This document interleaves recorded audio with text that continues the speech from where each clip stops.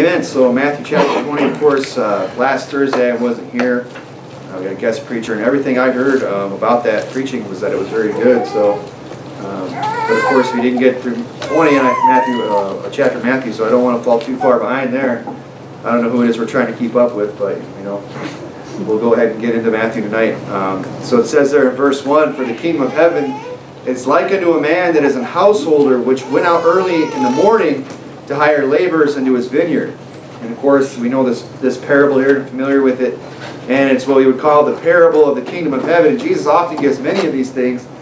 And he often uses this phrase. In fact, if you were to go through the book of Matthew, and as you notice as we go through it, that phrase, the kingdom of heaven, comes up quite a bit. And he gives quite a few descriptions about it.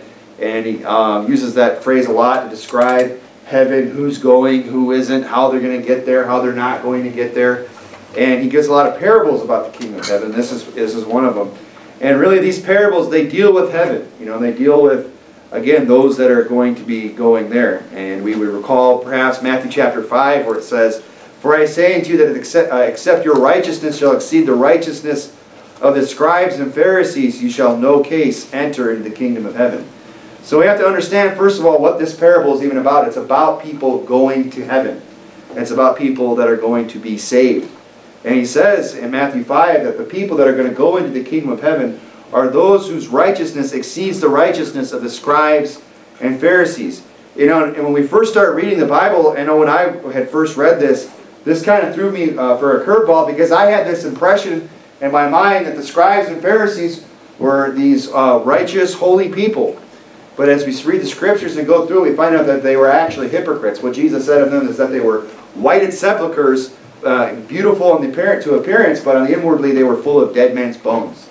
So it sounds perhaps here in Matthew 5 that that's a tall order to say that your righteousness has to exceed the righteousness of the scribes and Pharisees. But in reality, it doesn't. That's not. Well, it does, but it's not a very big ask. You know, there's a lot of. But here's the thing: there's none righteous. You know, none of us are righteousness to enter into the kingdom of heaven. It's Christ's righteousness is what's going to get us there. You know, maybe we would say, well, I don't really measure up to so-and-so. You know, I don't know that I can measure up to these scribes and Pharisees and working and getting into heaven and keeping the law and the commandments and doing all these things. And say, that sounds like something impossible to do. That you couldn't, you know, keep the law perfectly and go to heaven. But go ahead and turn over to Matthew. Actually, turn over to Philippians chapter 3. Philippians chapter 3. Because we know that our righteousness is found in Christ. How is it that our righteousness is going to exceed the righteousness of the scribes and Pharisees? It's going to be that we are righteous in Christ. The Bible says in Romans 4, "For if Abraham were justified by works, he hath whereof to glory, but not before God. For what saith the Scripture? Abraham believed God, and it was counted to him for righteousness. Now to him that worketh is the reward reckoned not of grace, but of debt. But to him that worketh not, but believeth on him that justifieth the ungodly, his faith is counted for righteousness.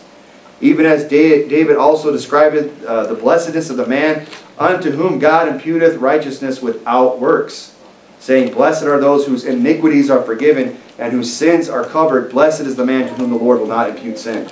So it says there that our faith is what's counted to us for righteousness. It's our faith in the shed blood of Jesus Christ. That is what's going to cause our righteousness to exceed the righteousness of the scribes and Pharisees, is when our righteousness is found in the righteousness of Christ. You're there in Philippians, look at chapter 3, verse 8, where it says, "Yea, doubtless, and I count all things but loss for the excellency of the knowledge of Christ Jesus my Lord, for whom I have suffered the loss of all things, and do count them but dung, that I may win Christ, and be found in him, not having my own righteousness, which is of the law, but which is through the faith of Christ, the righteousness which is of God by faith." So when we read passages there, like Matthew chapter 5, where it says that our righteousness ought to exceed the righteousness of the scribes and Pharisees, we should understand that that is very easily accomplished when our righteousness is found in Christ, that he far exceeds their righteousness. So, but again, this parable here is about people going to heaven, and Matthew chapter 5 is an example of that, that it's people who are saved through faith in Christ. Those are those that are going to enter into heaven. And really, what this parable, you know, there's a couple different ways we could look at it. And one way is that this parable illustrates that the reward of heaven is not based on merit, but but the grace of God. You know, no one's going to get into heaven, as we read earlier, that by working their way in. You know, not by their own righteousness, not by works of righteousness which we have done, but by His grace He saved us. So the reward of heaven has always been the same. It's always been, you know, we get there not based on merit, not based on how good we are, but based on the fact that it is the grace of God that takes us there. It is the righteousness that is found in Christ that even opens up the kingdom of heaven to us. And that it's available to anybody. It's available to everybody. It's not just one group of people that gets to lay claim to the kingdom of heaven and say that they have exclusive rights to it. And that it's open to everybody. And what's also interesting about this parable is that God is rewarding these people here who come at the 11th hour with the same amount of money, a penny for a day's labor, as the people that started at the beginning of the day. Those that started and worked the longest shifts, they had the same income, they had the same wage given to them as those that worked the shortest shift in the day. So it's showing us that the reward for heaven is open to everybody. That it's not about our own merit. It's about the fact that God is gracious to us and willing to give us the same reward, whether we come, you know, later in time or if we were, you know, those that in the Old Testament. That it's always been the same. And it shows us, you know, that God's not, you know, He's not running a union shop. You know, He's not like, going to heaven is not based on seniority. It's not based on your own merit, how long you've been around, how long you've, you know, been reading your Bible, been a Christian. It's not based on your own good works, because it's by grace through faith. Amen. You know, it's the same reward for everybody, regardless of their standing, how long they've been or haven't been, you know, serving God. You see there that in verse 2 where it says, "And when He agreed with the laborers for a penny a day, He sent them into His vineyard, and went about the 3rd hour and saw others standing idle in the marketplace, and said unto them, Go ye also to the vineyard, and whatsoever is right I will give you. And they went their way. And He went about the 6th hour, the 9th hour, and did likewise. And about the 11th hour He went out and found others standing idle. Unto them, Why stand ye here all the day? They say unto Him, Because no man hath hired us. He saith unto them, Go ye also into the vineyard, and whatsoever is right ye shall receive." And of course we know how this goes. When the day ends and they come to receive their wages, those that had started at the beginning of the day are paid last, and those that started their day at the end are paid first. And they all receive the same amount. And those that are paid last, those who had started the shift first, they suppose, as it says there, that they were going to,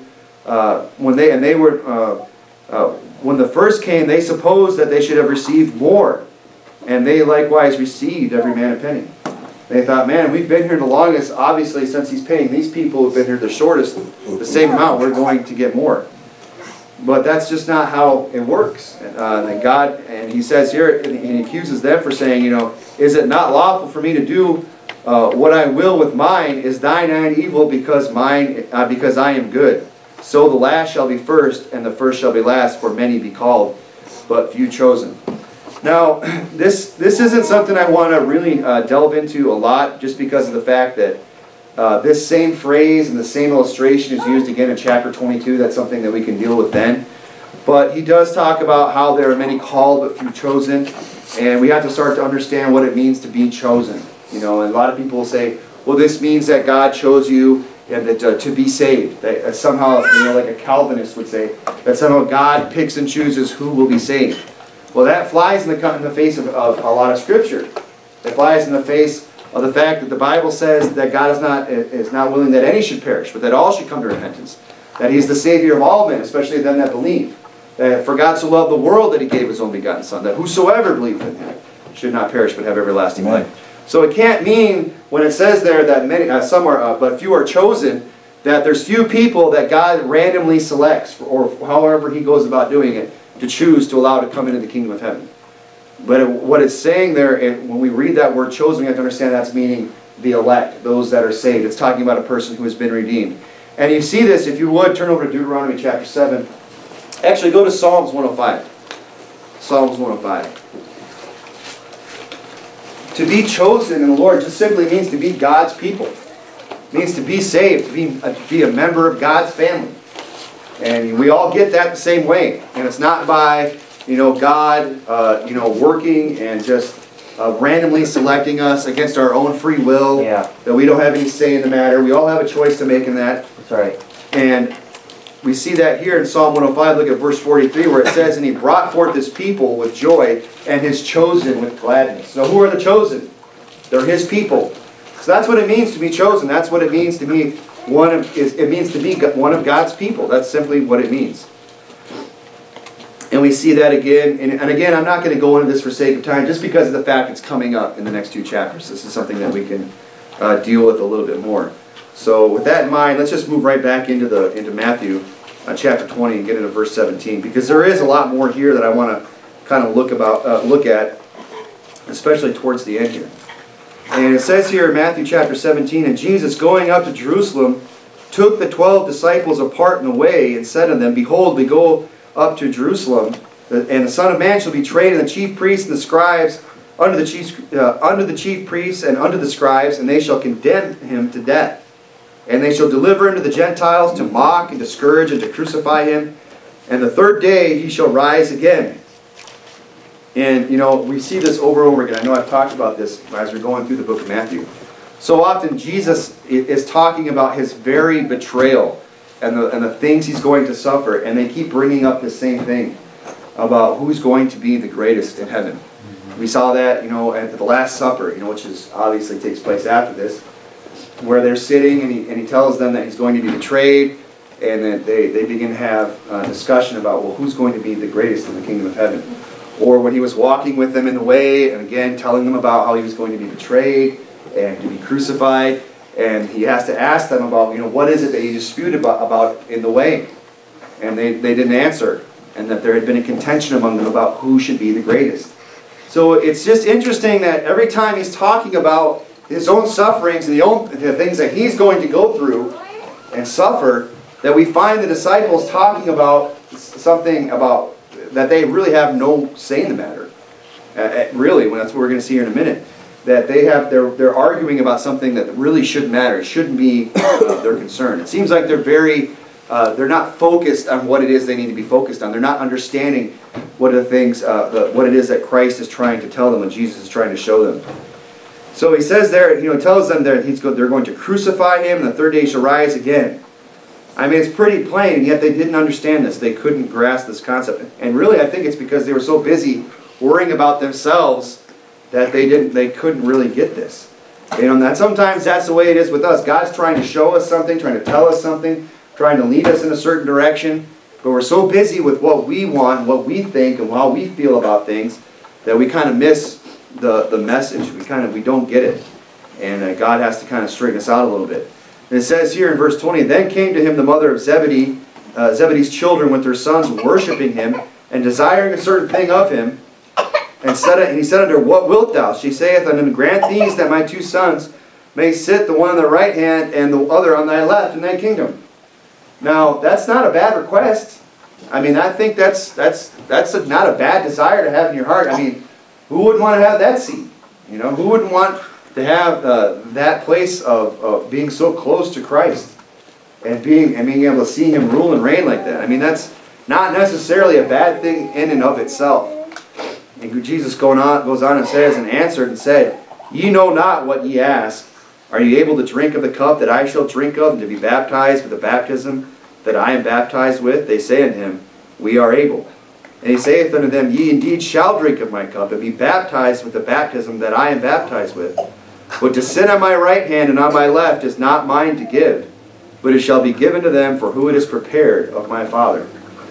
So really, you know, it's going to be God the Father who decides who's going to have these seats. But here's the thing, somebody's going to have them. Now, I don't know who it's going to be. I don't think it's going to be these 2. It's not going to be James and John, the sons of Zebedee. We know that Jesus elsewhere says that they will sit on the 12 tribes judging the 12 tribes of Israel, or 12 thrones judging the 12 tribes of Israel. So they've already got seats picked out for them.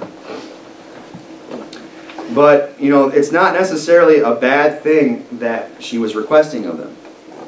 But look how the 10 received it. It says in verse 24, and when the others, you know, when the 10 heard it, they were moved with indignation against the 2 brethren. I mean, here they are, mad and upset that they would have the audacity, the gall, the nerve to go and even desire such a thing. But remember, this is the same group of guys who elsewhere would be disputing over who's going to be the greatest in the kingdom of heaven. Yeah. And again, look at the timing of it. It's always so interesting when this comes up. It always comes up when Jesus is talking about his crucifixion, the things he's going to suffer. And I just think it's just showing us that we sometimes are just so caught up in ourselves that we don't see what really matters in life, that we don't see what really is important. And of course, Jesus has to straighten them out here in verse 25, where it says, "But Jesus called them unto him and said, Ye know that the princes of the Gentiles exercise dominion over them, and they that are great exercise authority upon them. But it shall not be so among you, but whosoever will be great among you, let him be your minister, and whosoever will be chief among you, let him be your servant." Now again, this seems like a paradox, and it's something that Jesus talks about often in Scripture. It's something that he reminded them many times, even in the back of the book of Matthew alone, that if they wanted to rule, if they wanted to be great, they had to be willing to serve. That they had, he even used himself as an illustration, that he came not to be ministered unto, but to minister. You know, and of course, he was God, he was Christ. He set the example even at the Last Supper, you know, hours before he would go and suffer and bleed and die for them. He takes the time to gird himself and to wash their feet and to be a minister unto them as an example. He tells them, "As I have done, so do ye also to your brethren." And so this is a real important principle in Scripture because it's something that comes up over and over and over again. You know, if people want to be great, if they want to be used of God mightily, they have to learn to serve others. I mean, that's really what the ministry is all about. It's not about self. It's not about what we can get out of it. You know, it's about what we can do for others. And you know, I often wonder, and I was talking to Brother Rich this afternoon, we were out there, about churches that don't go soul winning. They're there, they have the King James Bible perhaps, you know, they're preaching, they have some right doctrines, but they don't go soul winning. You know, they don't reach out to the lost, they don't want to preach the gospel, they're not excited about it. And I hear about it over and over and over again. It just seems like it's this it's just the common, or it's just common amongst churches today, in Baptist churches, that they just lost their zeal, they lost their first love. And I find myself wondering, why are they even going to church? What is it that you're even getting out of it if it's not to serve others? You know, why is it that we even go and show up and put on our best and come to church and sit down and listen to the preaching and try to learn the Word of God, and if we're not doing anything with it? What's the point? You know, is it just to be seen of men? Is it just to show up and so we can feel like, hey, we went to church and pat ourselves in the back? Or is it because we're trying to learn something and gather with other people who desire to serve others? And really, that should be the motivation. And I don't understand why some people would even bother trying to live the Christian life and go to church and do these things if it's not to serve other people, if it's not to preach the gospel to the lost and be a help to others. And Jesus puts a lot of emphasis on it, because that really is the heartbeat of a ministry, is what we can do for others and serving other people. And really, that's what's going to make you great as an individual, and that's what's going to make this church great. You know, here in Tucson, this church might never run, 50, 100, 200, 300, 400 people. I'm not saying it can't happen. I'm not saying it won't, but it might never. If God sees fit, it might never. But does that mean we can't do great things? Does that mean we can't do a great work here in Tucson, even with a smaller group of people? No, it doesn't mean that at all. It's if, we desire to be great, if we desire to be a church that God will look down on and be pleased with and would be exalted, we have to be about serving others. And I think the idea of going out and having a group of believers, whether they be big or small, whether it be a dozen people or 3 dozen people that go out, and to think that a church that size, whatever that size, and somewhere in that number, a smaller group of people could go out and accomplish a task like knocking every door in Tucson in a generation. I mean, that's a great work. But how is that going to be accomplished if we understand that in order to be great, we have to be willing to serve? If we want to do a great work for God, it's going to come out of a heart that desires to serve others. It's going to come out of a desire to go out and seek and to save that which is lost. And really, that's what Jesus is, promoting here. He's saying, "Whosoever will be chief, let him be your servant." We might not be a chief church in terms of numbers, but we can be a chief church in God's eyes in terms of what we can accomplish. But again, it's going to be done through being a servant. Be a church that is about serving other people. And not just, trying to build some edifice to man, not just try to get some structure constructed on some beautiful property somewhere and just go into it, and just sit there and enjoy this building.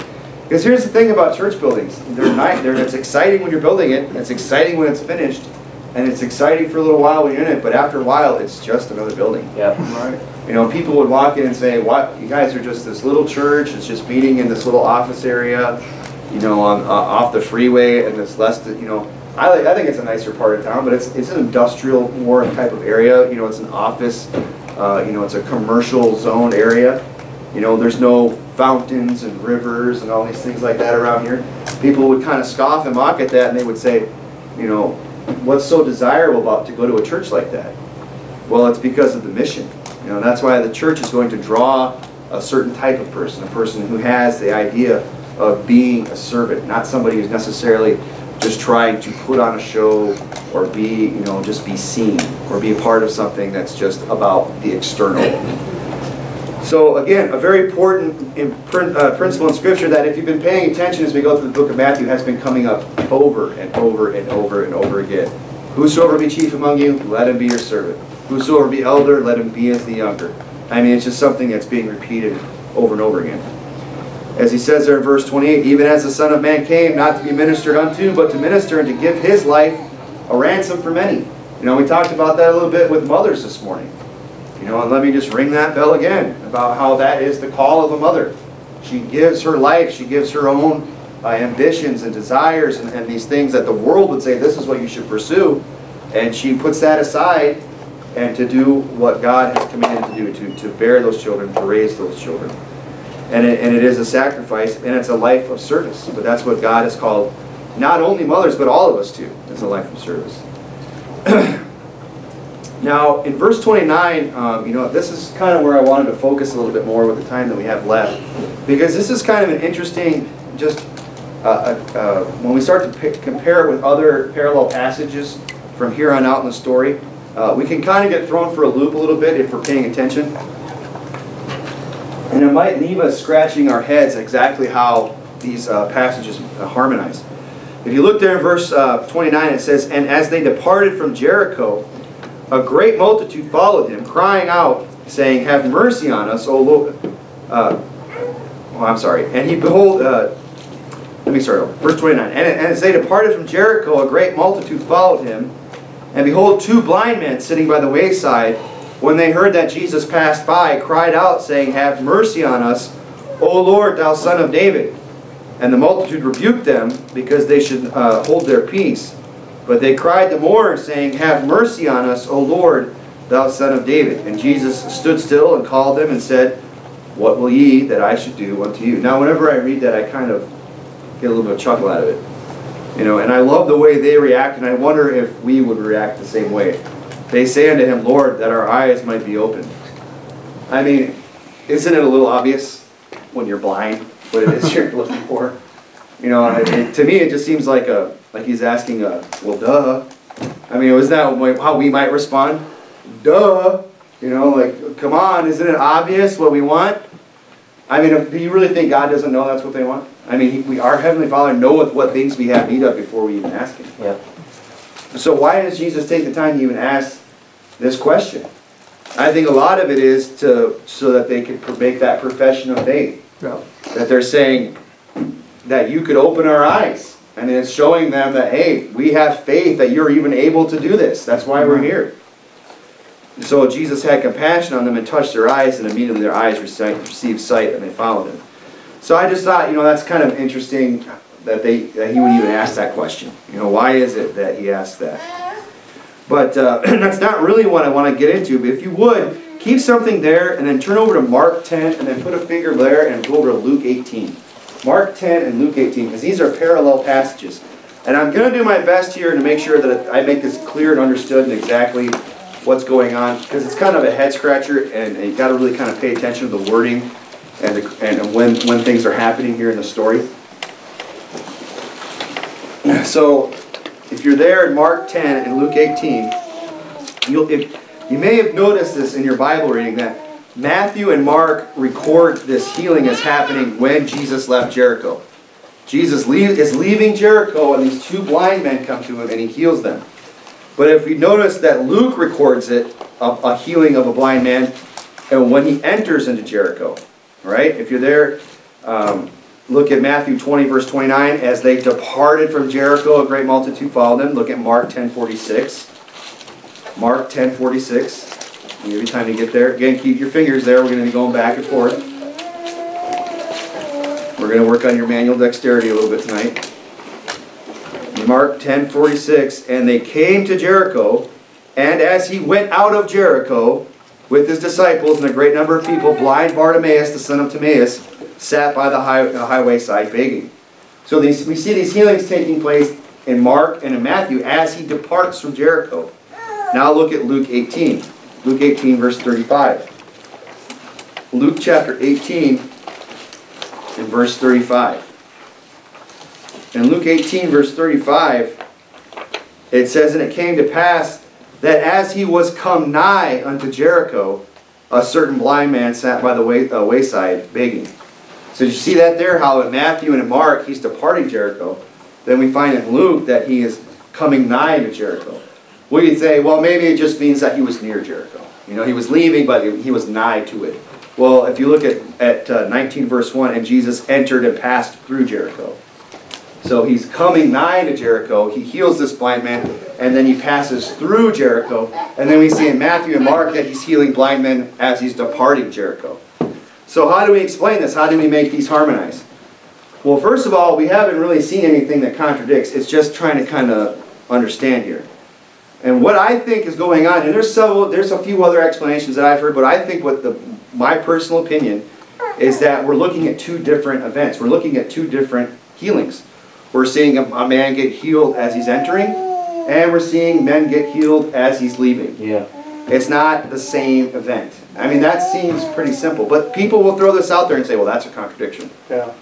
But that's a real, people who are quick to just throw out and say there's contradictions in the Bible are people, well, they're unsaved, first of all.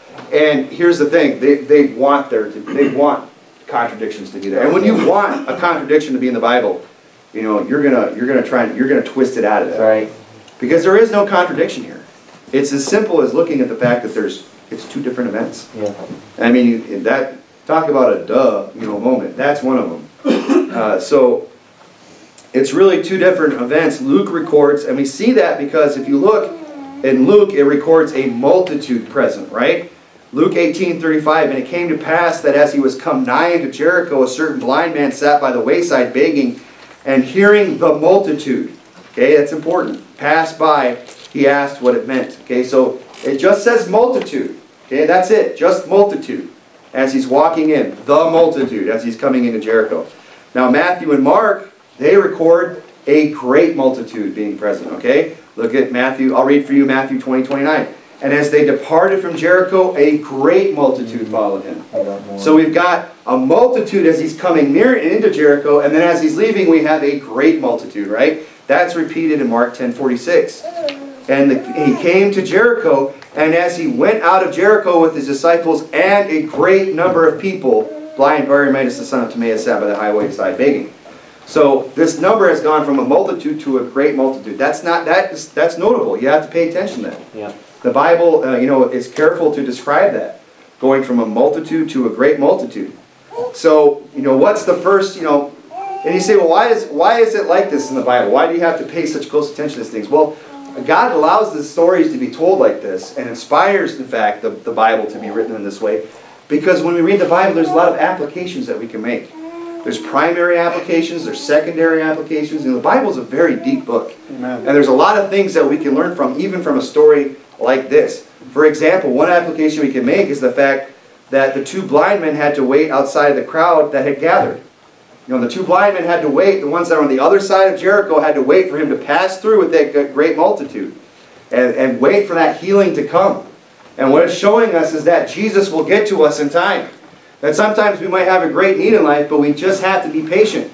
And sometimes it seems like God is real busy with a lot of other things, and everybody else has a lot of other needs and concerns, and does God even care or wonder or know about us? But if we're just patient and we wait, that God gets to us. Amen. You know, sometimes we live in a world where we just want everything right now. Yeah. We want this prayer answered now. We want the solution now. And sometimes those answers to prayer, they don't come for a long time. Yeah. Sometimes, you know, and often might come longer than we want. Yeah. And God is showing us here that we have to be patient. Well, you healed them on the other side of Jericho.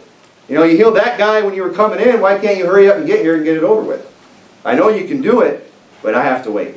You know, we know God's capable, but even then, sometimes God makes us wait. What's another application? Well, the first blind man, the one who was healed as Jesus was coming into Jericho, right?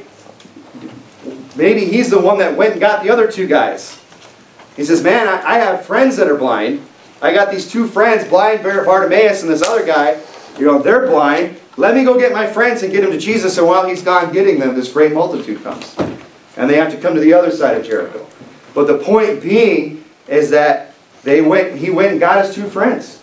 And that would be something that we see consistent in Scripture. Yeah. I mean, we see that with Andrew. When Jesus is calling his disciples, it says that he first go and findeth his own brother Simon Peter and telleth him, we have found the Christ, which being interpreted is the Messiah. So it's something that God shows us should be in our character or the nature of man, that we should desire to tell others about Jesus. And Jesus,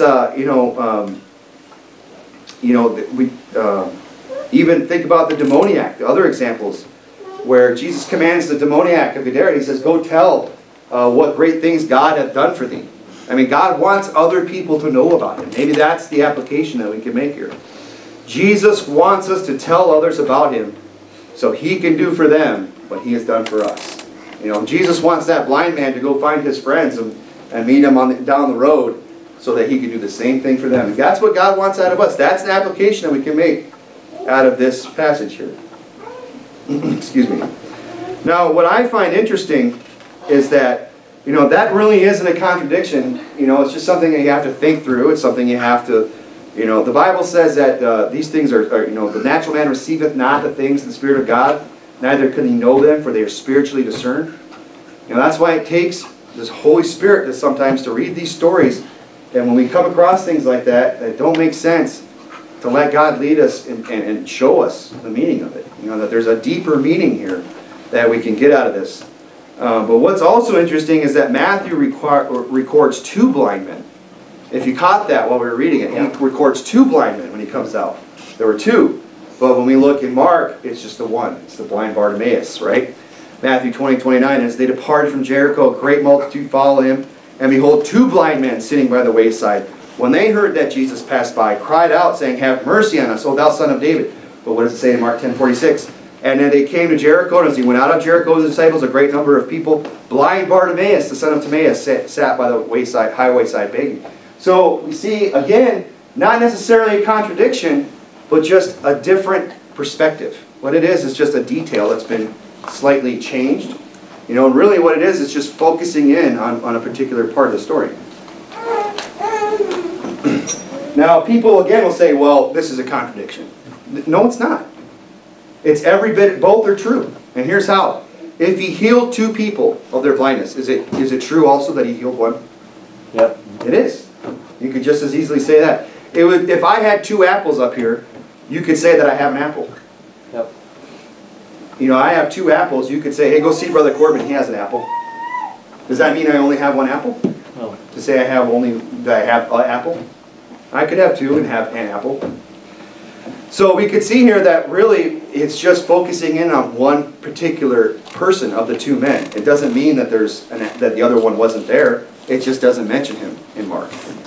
Mark doesn't contradict Matthew at all. It simply focuses the story on a particular man, and which is something that Scripture does often. If you've ever noticed in Matthew 8:28, I'll just read for you. This is when they're coming into the land of the Gergesenes. And it says here, and when they came to the other side, the country of the Gergesenes, there met him two possessed with devils. You ever notice that? That there was the man, we always talk about the demoniacs up there, but it says in Matthew 8 that there was two.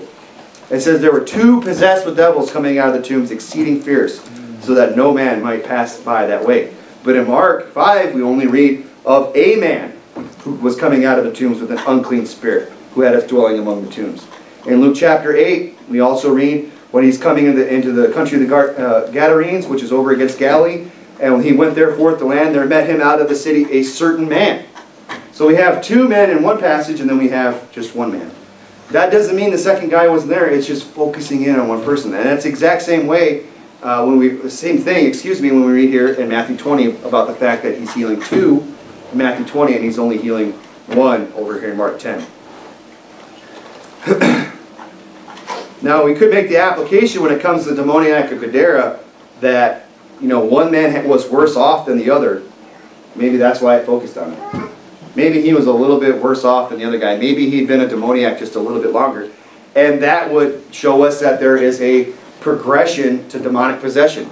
That's something that has a progression to it, that it gets worse. Which again would line up with Scripture. In Matthew 12 it says, when an unclean spirit is gone out of man, he walketh through dry places seeking rest, and findeth none. Then he saith, I will return to my house from whence I came out. And when he cometh, he findeth it empty, swept, and garnished. Then he goeth and taketh with him 7 other spirits more wicked than himself, and they enter and dwell there, and the last state of that man is worse than the first. So there is a progression of people who are to demonic influence. Some people have it worse than others, and maybe that's why it focuses on one demoniac in certain Gospels and 2 in Matthew. But what we could really understand here, maybe on a bigger picture, is the fact that the Gospels are narratives, the authorship of which contains a human element. I mean, these were written by men. We say the Bible's written by God, and that's true. But remember, man, he used man. That was the human. He used a human element to give us the Scriptures. So there's going to be I'm not saying there's mistakes. I'm not saying there's flaws, but I'm just saying there's different perspectives. There's different ways of expressing it. There's different ways, there's still the personality of the author that comes through in that. God chooses to use those particular authors, and He inspires them to write what they wrote, but they also wrote from their own perspective and with their own understanding. So there is a human element, and we know that's the way it's always been in Scripture. In 2 Peter chapter 1 it says, knowing this first, that no prophecy of the Scriptures of any private interpretation, for the prophecy came not in old time by the will of man, but holy men of God spake as they were moved by the Holy Ghost. So yes, we receive the Scriptures by the inspiration of the Holy Spirit, but it was holy men of old that spake as they were moved by the Holy Ghost. So you see that, the Gospels, they often have an element of the author involved.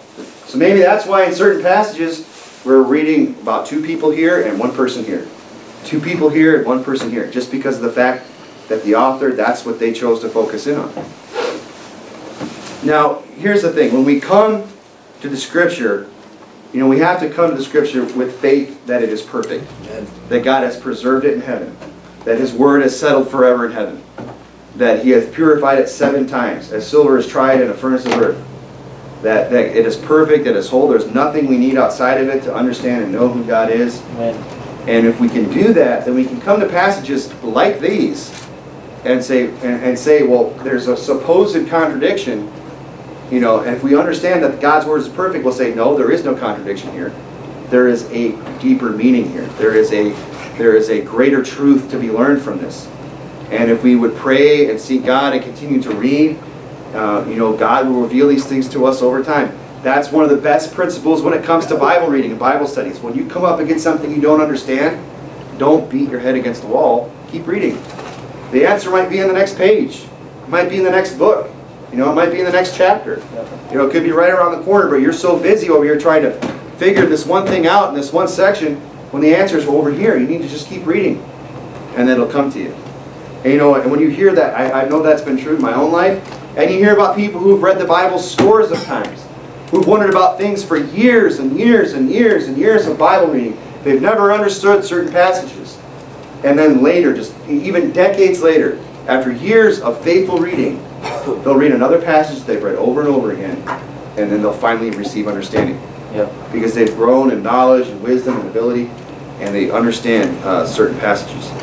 So that's a great lesson to learn from this, is the fact that if we don't understand something in Scripture, to just keep reading.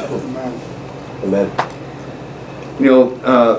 when we come to the Scripture in faith, understanding, and believing that it's perfect, that's when God starts to use it to reveal spiritual truths that we can apply to our lives. And you say, well, why is it that there were there was two blind men healed, but here there's only one?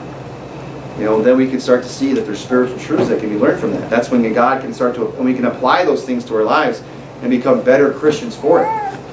So don't ever let anyone throw that in your face and say, well, it's a contradiction. It's actually a blessing from God. It's actually God trying to teach you something. And you know, He does that. How does He do that? He does that by broadening and narrowing these narratives. Some of them are going to have a more broader view that are less detailed. Other ones are going to focus in and have more detail. Names, specific people. You know, there's more to it.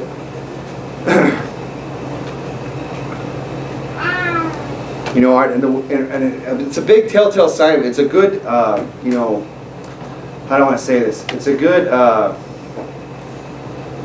way to check where our heart's at. Is how we respond to these type of things. How do we respond when we come up against a difficult portion of Scripture or something that on the surface might seem like a contradiction? Do we instantly begin to panic and worry that we've been duped? The whole thing is, you know, the Bible is false. I mean, do we? You know? Not if we're right with God. Not if we trust God and know and believe this Word. You know, and we shouldn't allow these type of things to frighten us and cause us to doubt, but rather we should be excited about the fact that it's an opportunity to inquire the Scripture, to read the Scripture, to study, and to learn something. That's right. And to apply something to our own lives. So that's Matthew chapter 20 tonight. You know, I thought that was real interesting there at the end. I know there was a big section there in the middle about the many are called, few are chosen, but again, that's going to be coming up later. But there are still a lot of great lessons that we learn, can learn from these passages. You know, the primary thing really being that, you know, we should always come to the Scripture in faith and trust it to be what it claims to be, which is the very Word of God. And when we do that, we can start to learn and understand deeper spiritual truths from it. Let's go ahead and pray.